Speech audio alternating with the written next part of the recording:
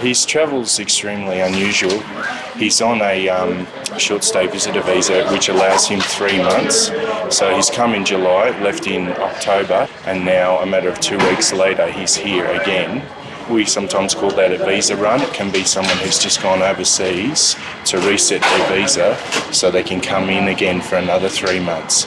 Sometimes what that can mean is that they may be working here illegally. There are around 50,000 illegal people in Australia at any time. Some are here for extended holidays, some for work, and some for love. We found an exercise book in his luggage. It looks like he's written a letter. We don't know who to yet or where they are, but it says, "Hi Leanne, how are you? I hope you are fine, sweetheart. I don't want to pay money to get married, but I am willing to marry for good and for life. Please help me." So I guess we need to find out who the Leanne is and where she's located. What was this one about? This is the girl which I met in Gold Coast. Why? In Australia? Yeah. Yeah. What do you mean here? Don't want to pay money to get married? Because I had some fun with her. And then she trying to brainwash me. And I went back to Singapore. Then I told her that forget about it. The officers are not convinced that Azana is telling them the truth. They think this passenger is hiding a lot more than his love life. You haven't ever been in trouble with the police in Singapore?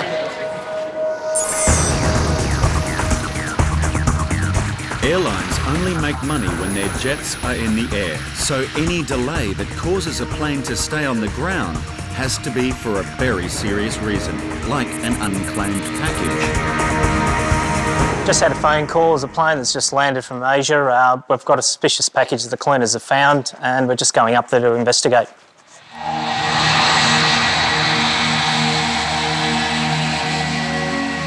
Why don't you bring your dogs up to the gate? We've got a suspicious package on an aircraft, and I want the old dogs to run over it. Copy. The package could be dangerous, and no one will touch it. The trained dog will confirm its contents. Yeah, we just got a call to check out a package up on the aircraft, so we'll go have a look and see how we go. Depending on the dog's reaction, officers will decide how to handle this package. Copy. Thank you. And all that training has paid off. It's narcotics.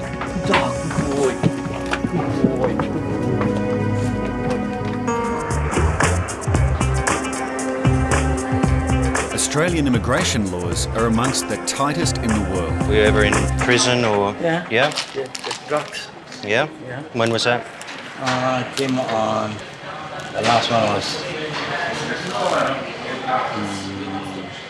Tony isn't happy with the information he's gathering from Azana, and he thinks immigration should take a closer look. Always I go in for 2 years, 2 years, 3 years, 2 years, you know.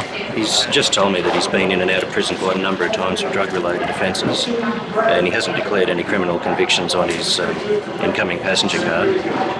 So we'll have to refer him to immigration and see whether they decide to grant him entry or not. Hello, sir. My name's Greg. I'm from immigration. You departed Australia on the 15th of October. Yeah? How long were you in Australia on that trip?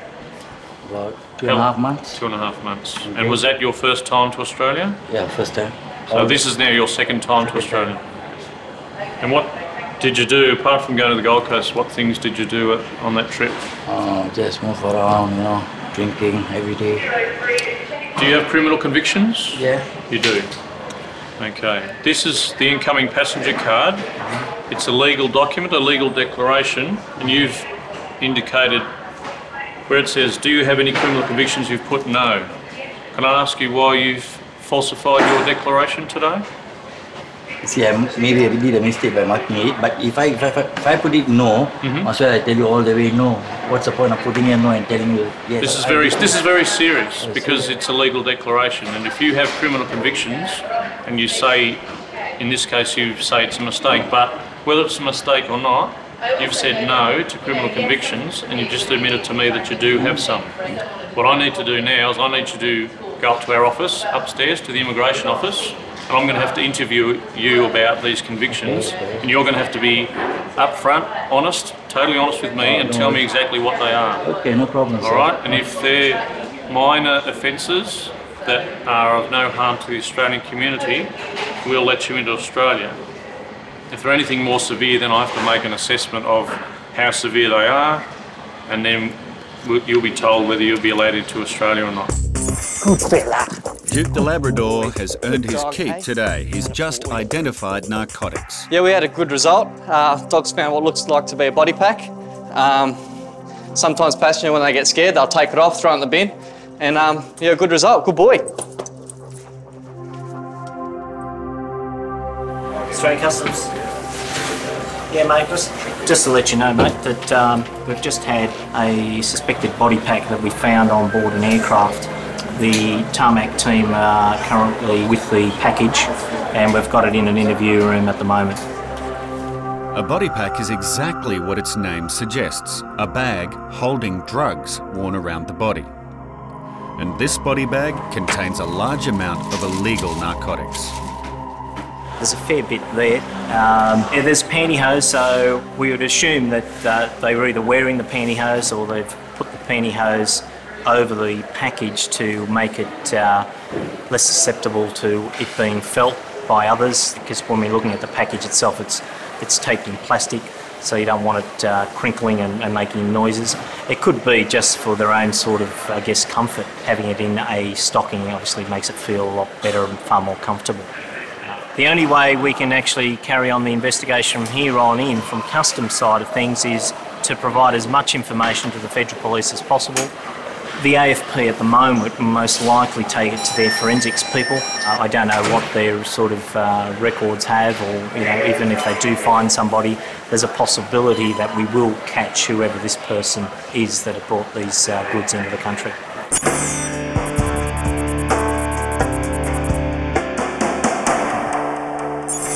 Find it. Good dog. Illegal items can be picked up on X-ray or by scent. These trays are letter class mail. They have about 400 and 500 articles in each one. The dogs, because of the sensitivity of their nose, can detect what we can't on X-ray. Good boy. Find it. Good boy.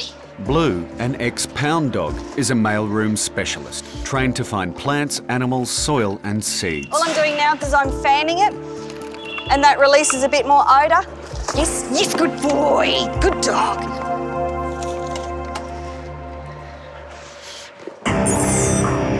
By failing to mark his incoming passenger card correctly, Azana has committed a federal offence.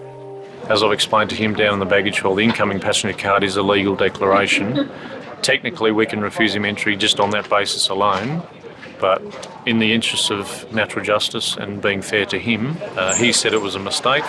I explained to him that mistake or otherwise, we still have to get the information from him and make an assessment and a decision on that basis. But generally what we find is that people haven't declared in the past because obviously they don't want to have any hassles, they don't want to be stopped from coming in, they want to enjoy their holidays or for whatever reason want to escape their previous life. Whatever it is, but we have to make an assessment to be fair to the Australian public and the Australian community. Now just have a seat. In many cases, officers get a lot of information just from physical appearances. The situation I explained to you earlier. Actually, we are aware that most Singaporeans don't have tattoos, so somebody with tattoos would be someone that we would look at and have a closer look and maybe talk to them about criminal history. I did nothing wrong to be nervous. I'm not a terrorist, you know. Just get your weight here for a moment. Mm-hmm. He might not be a terrorist, but if Azana is seen as a threat to our community, he'll have to holiday somewhere else.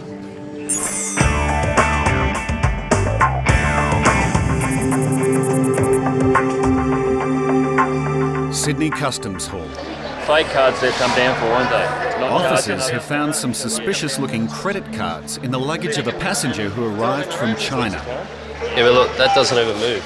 The wing's supposed to move. Yeah, that's pretty ordinary, isn't it? We're going to leave it. And that hologram is supposed to change colour.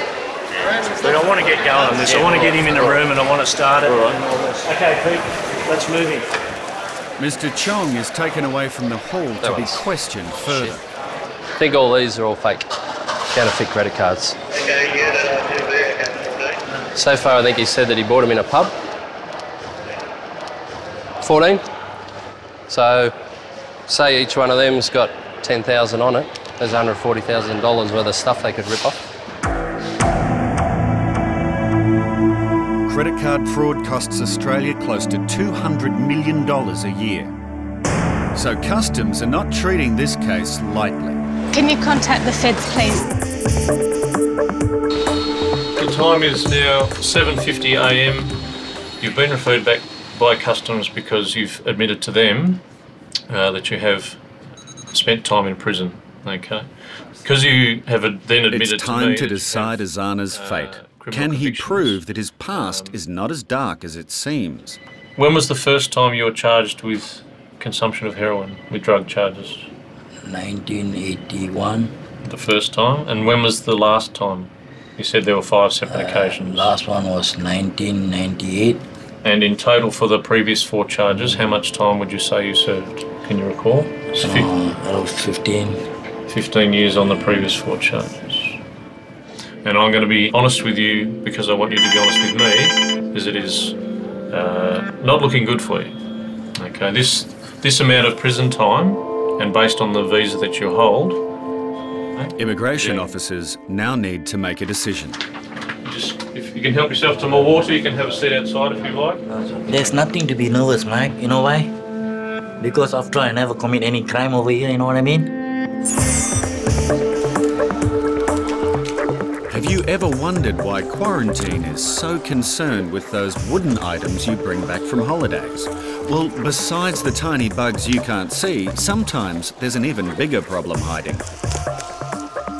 This passenger just arrived from Southeast Asia. He picked up a couple of souvenirs along the way, including this attractive wooden statue. But that's not all he picked up. Cockroaches pose a health risk. So this traveller and his interesting wooden statue are allowed to pass through the border, minus 1 stowaway. The quarantine officer just referred the statue to us because, in her opinion, it was rather heavy and that. So we x-rayed it. The x-ray was inconclusive. We opened it up and I was going to give it a swab and see if it came up positive for anything, and it's basically a big lump of wood and there was a little critter inside. Thank you for that. In the Brisbane mailroom, Good dog. Richie, can I get open that one, please? Good boy. Down. Blue has hit on a suspicious letter from overseas. Yep. Okay, Bluey's just indicated on this letter that was in the tray, and inside it we have some dried plant material, some flower petals. There can be a number of problems with it depending on what the plant is, whether or not it has seeds. Good boy. Whether or not there's a disease risk associated with that particular plant, whether or not it's even identifiable. Good boy. The petals will be disposed of while Blue claims his reward. Yes, good boy. This is a seizable item purely and simply because we can't identify it. When you can't identify it, you don't know what the disease risks associated are, so hence it's a seizable item. Because you can't see that on X-ray, there's absolutely no way to detect it. That's one of the risks that we run with letter class, so this is why dogs are so valuable to our screening process. Feds have been contacted as well. There's cups in great. Customs officers are holding a man suspected of carrying false credit cards. We have a gentleman down here of CX101, Hong Kong passport, surname of Chong, C-H-O-N-G. What he's got is 14 look like counterfeit credit cards. He's got Visa and MasterCard and a couple of others. He's basically said that he bought them in a pub. And it seems Mr. Chong may not be travelling alone. Earlier, officers searched another suspicious passenger. This guy this morning had a couple of walkie-talkies in his bag. Couldn't explain it. So he's been waiting outside all morning. He's since met up with 2 others. We're not sure whether they've been searched or not. And it looks like when they've utilise their mobile outside. His is rung, so they could be waiting for him. He's got 3 numbers on his phone, that's it. Okay, so Customs have been keeping an eye on the men all morning, suspecting there's a connection between them. And those mobile phone calls have given them the link they need to make a move. All right, you've got 1, 2. I'll go with you. You know what they look like? All right, well, Rob and I will walk out this way, and we'll just start walking down that way. Yeah, you go first, yeah.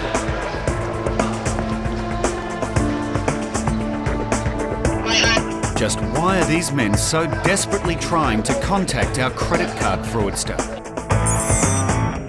Back in Melbourne, Azana arrived from Singapore with a history of drug convictions and has spent 15 years behind bars. What the go is, he ticked no to convictions on his IPC. Right. He's stated he's got 5 separate charges for the consumption of heroin. He's only just been out of prison for 7 months. No, I agree. It's too serious to not refuse him entry, actually. I have decided to cancel your visa under section 1161B of the Act because you are in breach of the condition that says you must not have criminal convictions totaling 12 months or more. You need to be aware that you are not going anywhere until such time as you go back to Singapore.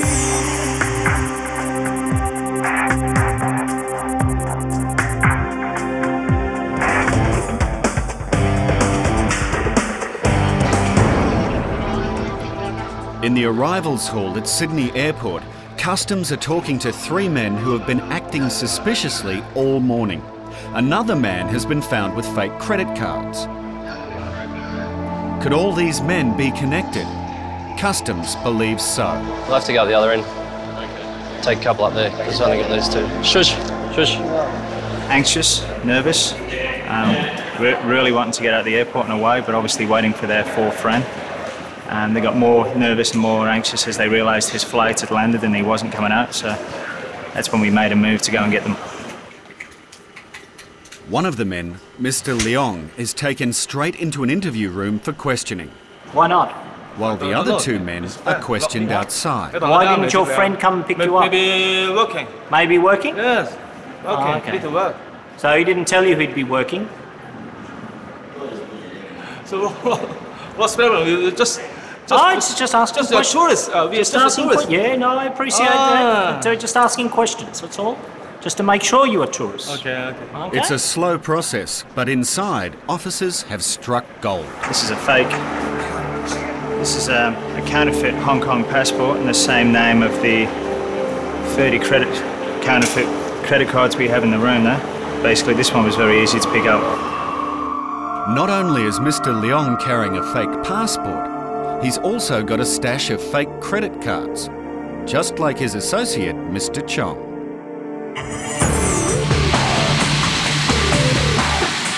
QF44 from Heathrow has just touched down at Sydney Airport.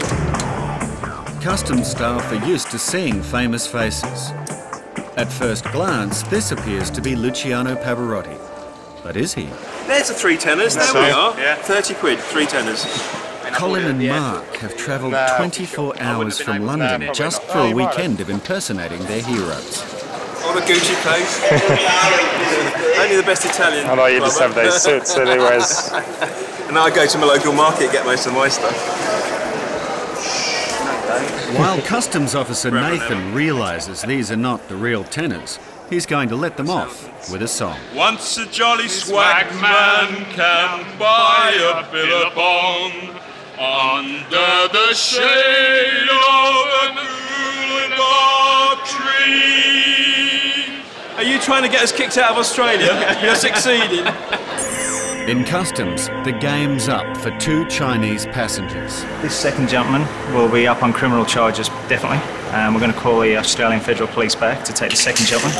And we have two now which will be detained. But Customs still has concerns about the other 2 men. Aaron, when you go out, can you explain that they've been implemented now criminally and not just immigration problem? What we're thinking at the moment is they're all connected with the cards, but immigration also feel that it's something bigger to this, just through their movements and what they've done. So now they are referred to immigration. My friend, can you come with me? Immigration wants to speak to you. Because of their association with Mr. Leong and Mr. Chong, the two men were detained by immigration, refused entry and sent back to Hong Kong. Mr. Leong and Mr. Chong were each in possession of 35 fake credit cards with an estimated street value of $280,000, and each had a counterfeit passport. They both pleaded guilty and have been sentenced to 15 months imprisonment.